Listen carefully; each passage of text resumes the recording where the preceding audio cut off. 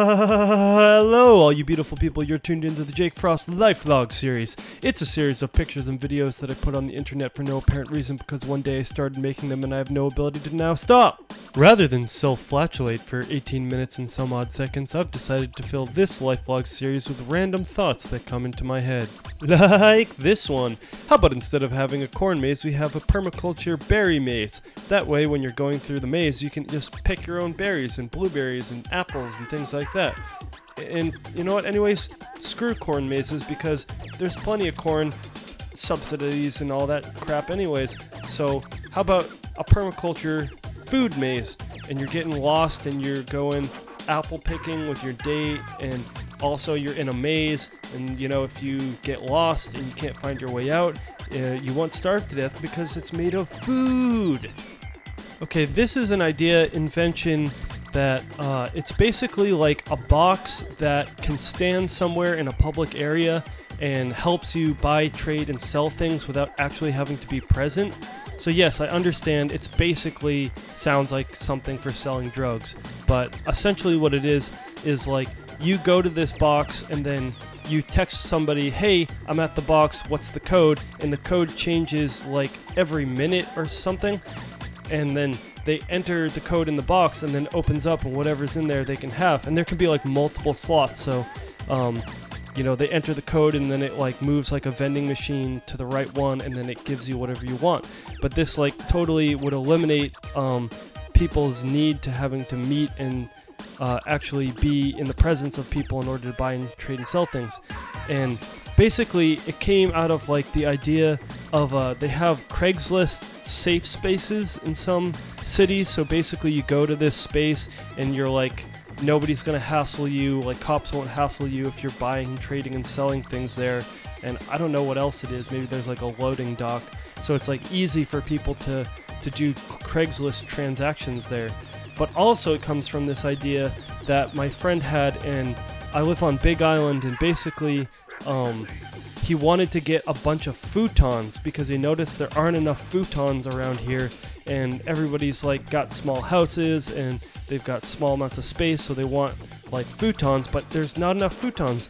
So he says, okay, I'm gonna look it up, and he looks up to trying to like get an industrial amount of futons, and then it turns out you can't do that because you have to have a shipping or you know, industrial futon license. Like you can't just get 90 futons in a shipping container and bring them over here without this like expensive special shipping license. So then he was like, dude, how are they gonna know? I just don't like personally for myself want 90 futons, you know? Maybe I really like futons. But then it's like, well, okay, we got to get around that somehow. You know, if somebody sees that I'm selling 90 futons on Craigslist, then I'm going to get in trouble. So what he basically needed was my invention. You know, it's not just for selling drugs. It's actually a legitimate invention for people to save time and money, and, you know, so that people would go to the shipping container, they enter the code that he texts them, or you know, they put the money in there, and then the door opens, and then they can take a futon. You know, it could be sectioned off so that they can only get one futon, or there could be a video camera so that you can see what the person's doing in there. This is just one quick idea about, in my town, there's all this chemical spraying along the outsides of the roads that like the state does so that weeds and the jungle won't grow onto the roads. And yeah, it's pretty messed up. Like the chemicals they use have been shown to like make birth defects and stuff like that. But and I don't agree with it. I don't want it. I don't think they should be spraying poison all over the place. But my question is, and my idea is, what is the alternative? Like, can you imagine if there are 12,000 weed whackers, like men using weed whackers up and down the roads 24/7? And yeah, I know that like maybe these chemicals could be linked to you know, causing lots of problems in the environment, but what kind of cost would it be to the environment of 12,000 extra weed whacking people every day up and down the road? I don't know. Attention! Do you or anybody you know own a salt company? If you do, I have an idea for you. How about you make a salt flavoring called End of the Bag of Chips, or a salt flavoring called End of the Can of Honey Roasted Peanuts? because that is the salt that I will just pinch and eat and put in my mouth. It's delicious. But my next question is, when did they start making salt flavorings? Because salt, it's like already a flavor. But you know, hey, if you're doing it, might as well make this one. End of the bag of chips and end of the jar of honey roasted peanuts. There's this thing that's been kind of annoying me lately about zombie movies. You know, I'm a big fan of the genre, not necessarily the survival horror aspect, but just the survival aspect. And if it's pleasurable, then it doesn't have to be horror. If it's horror, then you know it's horror. But you know, if you ever saw Dawn of the Dead, the 2001 remake, or even the original, there are a lot of aspects in that movie that they were really having a lot of fun. You know, they could just go about this mall and have a blast, and it wasn't necessarily all horrific. But the thing that's been pissing me off is whenever I try to talk to people about zombie movies, they kind of write it off because they read some kind of article online that says, oh, the prevalence of zombie movies is because of society's interest in, I don't know, that's when I start tuning out and stop listening. But I mean, honestly, the genre is being hurt by like all these people saying that zombie movies are this or zombie movies are that, or that's why they're so prevalent.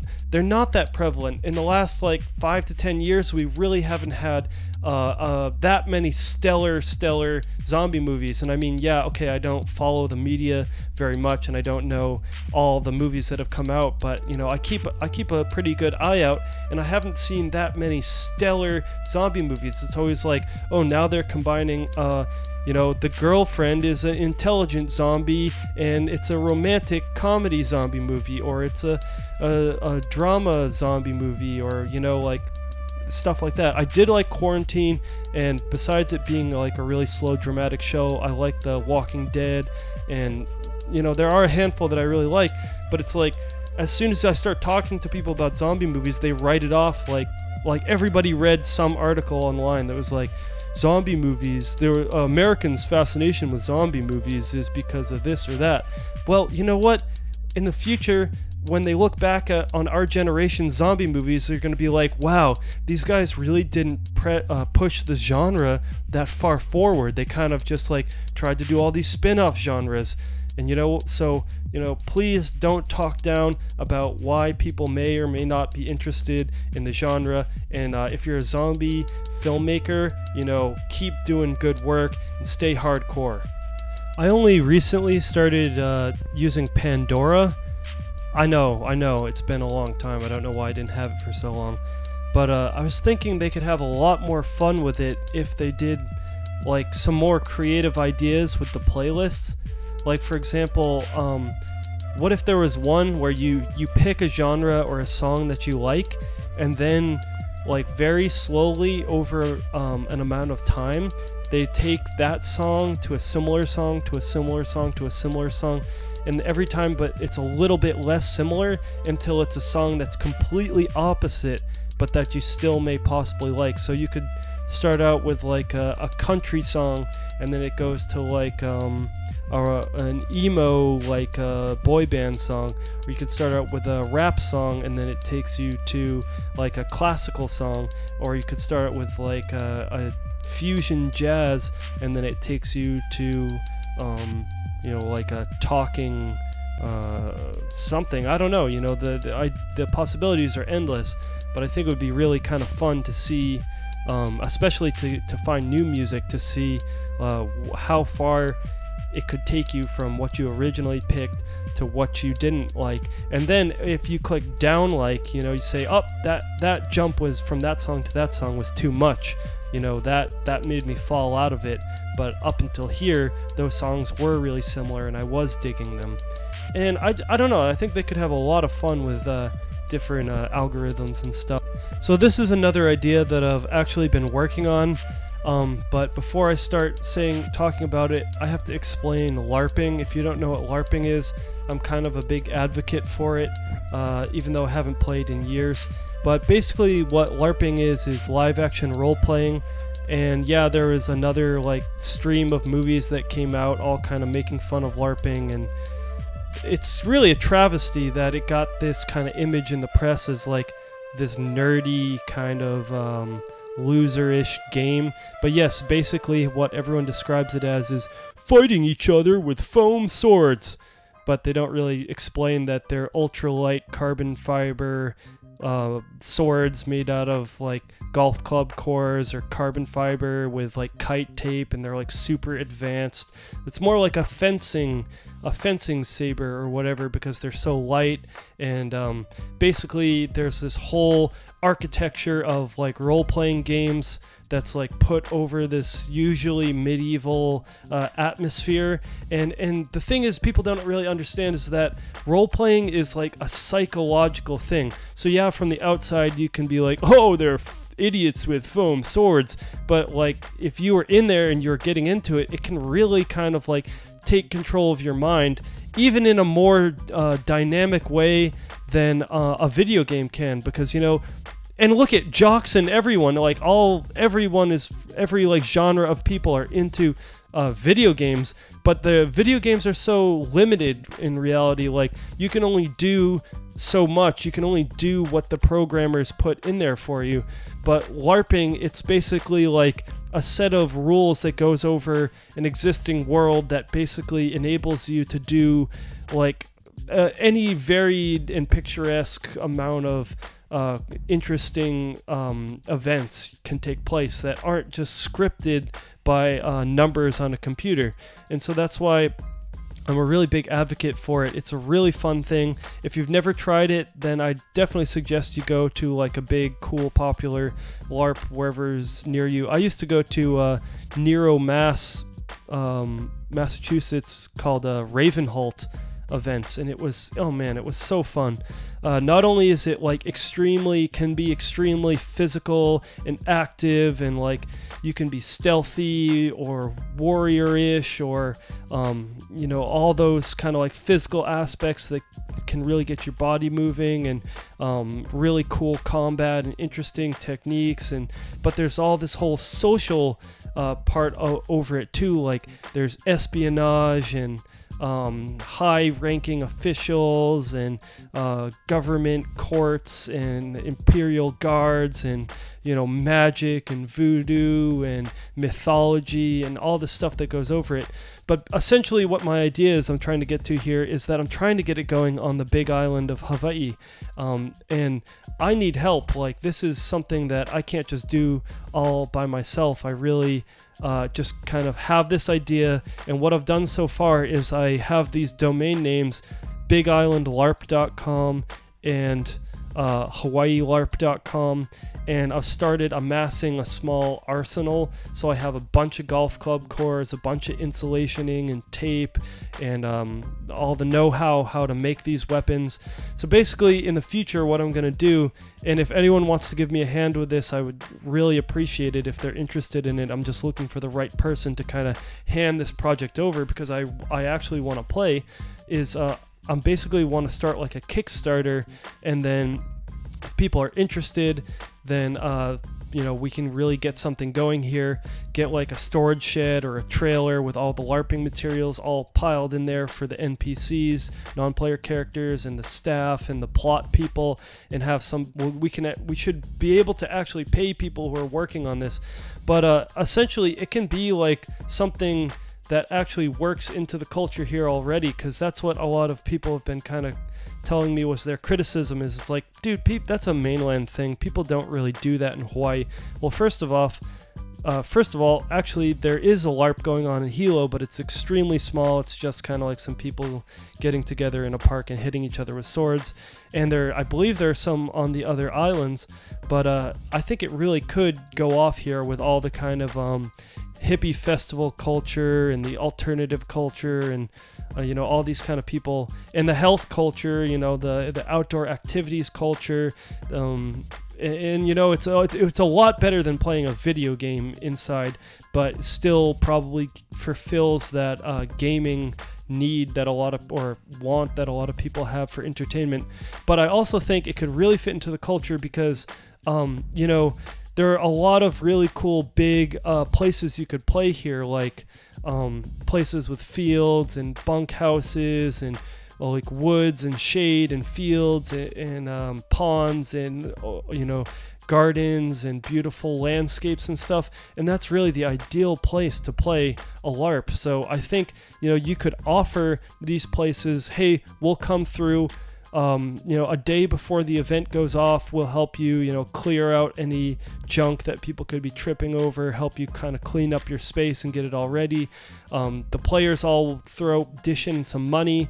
So say an event goes from Thursday to Sunday and it's $300, then you get to for your $300, not only do you get the event and all this stuff that goes down, you also get fed for all 3 days, and that could really help out the kind of like gardening and food community here. So it's like you're gonna get fed local organic foods, and you're gonna get like a real experience where you can go and have a fun time, you know. So I think that, yeah, it might not actually work here, but I just want to try. I want to put the feelers out there. So if any of my friends or anyone on the internet is interested in helping me get HawaiiLARP.com going, or BigIslandLARP.com going, or helping me kind of make the weapons or anything like that, you know, email me, and I'd love to talk about it with you. Okay, so that pretty much sums up all the ideas I wanted to put down this time. It always seems like I have a lot more ideas that I've written down than I do, but that's always because the best ideas, I think to myself, oh, I don't need to write that down, it's such a good idea, I'll never forget it, and then of course I forget it, as fellow ideas people probably already know. But here's another idea: doing the housekeeping for your videos at the end of your YouTube videos. But basically, this is the new format that I think I like and I'm going to roll with. Again, I just make these videos for my own self, so if you watch them, then I really appreciate it. But I know there's like way too much stuff to look at. That's why I've been starting to upload all the individual videos onto another YouTube channel. So all you have to do is click one of those videos on here, and then it will take you to another channel, and you can watch the full res version of that slowly if you like, because that was a criticism I got from somebody else. They're like, I want to see everything on there, but I can't, and you're losing a lot of resolution. And I was like, yep, good point. Okay, so now I have it should be pretty soon you'll be able to click on those videos, the videos on this life log, and it'll go over to another channel and you'll be able to watch them. And just having ideas rather than just me kind of babbling about. But on a personal note, you know, life once again has been really good. It's weird to say, but I think I could die now and I would have had a very satisfying and happy life. Everything has been going really great. Awesome challenges, awesome friends and company, and you know, I really can't complain living in Hawaii and getting to do what I love every day. So, tell me what you think. I understand that a lot of people probably just either listen to or just watch these videos. Perfectly cool, you know, I make them for myself. So, tell me what you think of the videos and my new format and everything, and have a great life. Aloha.